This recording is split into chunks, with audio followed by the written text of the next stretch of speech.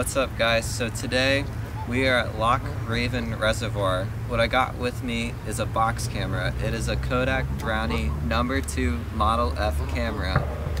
They started production of these around the early 1900s. This is the first camera to shoot 120 film.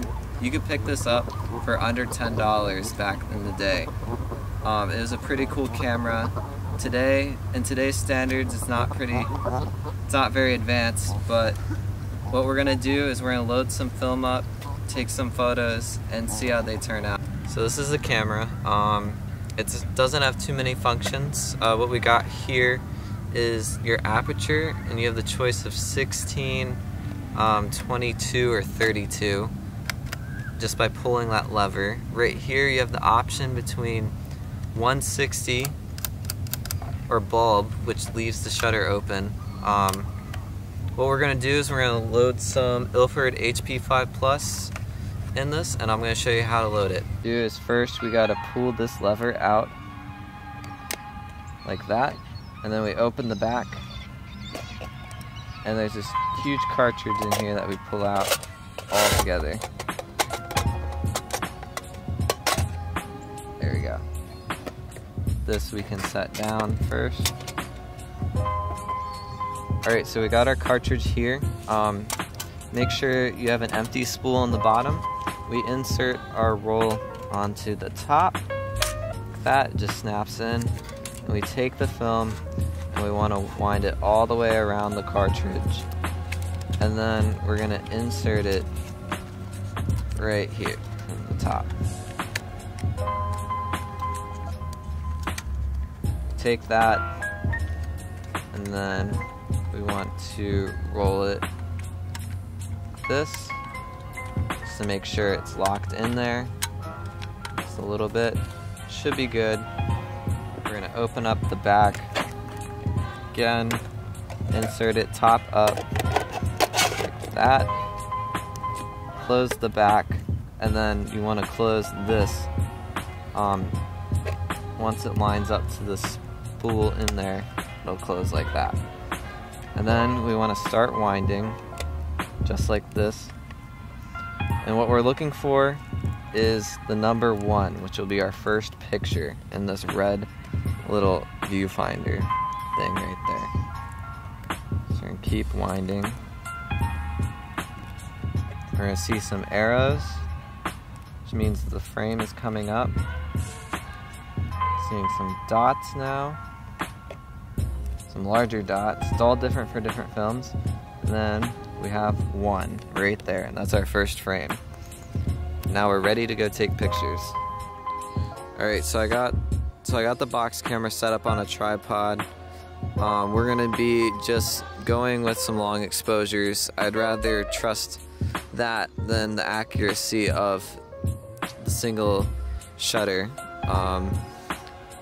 As these get older, sometimes it slows down, speeds up, it's unreliable. With bulb, we can know by timing ourselves how close we can get to the proper exposure.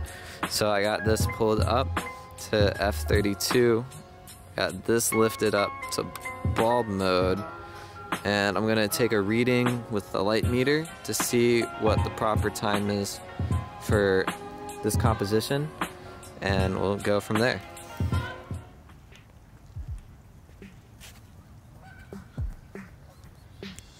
Alright, so we got our second exposure lined up. We got some pine trees, nothing too fancy. What I got here is I've wound it to the next frame. It says 2 here now in the red. We got an 8-second exposure, so we're gonna go ahead and do that and see how it turns out. So it's gonna be an 8-second exposure, so I got a timer set up. When I open the shutter, I'm going to press start so I can get somewhat accurate time, as close as I can, to expose this.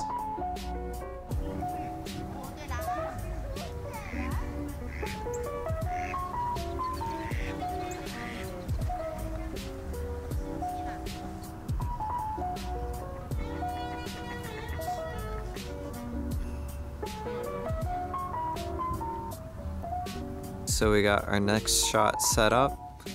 We got some grass, some dead overgrowth, this little stream running through the foreground. Should be pretty interesting.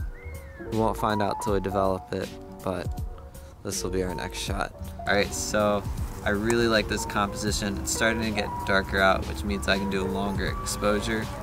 I'm gonna wind it to the next frame. It's a little bit rough.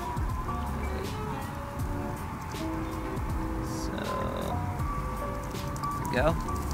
And I'm gonna take my meter reading, which again, they make dedicated meters. I got my phone with me today.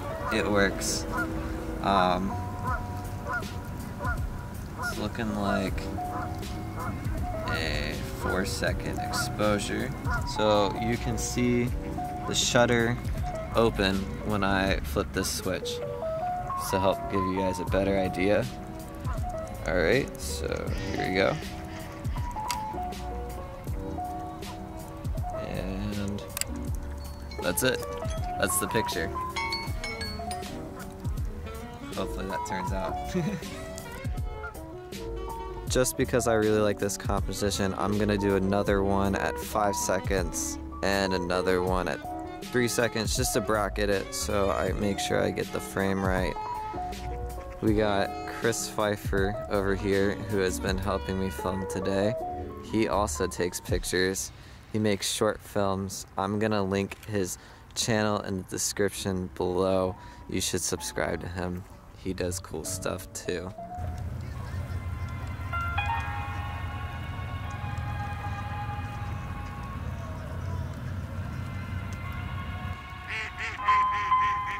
So I got 2 frames left. I got this last composition. We're gonna try a portrait of Chris over there.